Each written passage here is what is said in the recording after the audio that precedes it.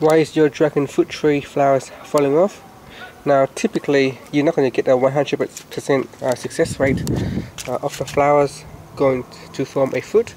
So some of them will eventually fall off and some will succeed in turning into a fruit. But in saying that, if you're watering your plant too much water, then basically the flowers could come off. Or if you have a sudden rains coming in, too much rains coming on your tree is soaked with lots of water, then of course again the flowers are going to come off. Now you can see on this tree here, I've got two. One's turning yellow, so that look like that one's going to come off, and this one's going to stay on the tree. It's going to grow big like this one here. So if you watering too much, then make sure you don't over water your plant.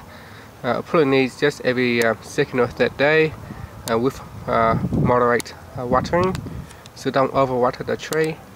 And if it's too hot, then this can also cause the flowers to fall off. So if you live in a region where I live, sometime in the summers it can get up to 40 or 42 degrees Celsius, and it can become very hot, and that will cause the flowers to fall off as well.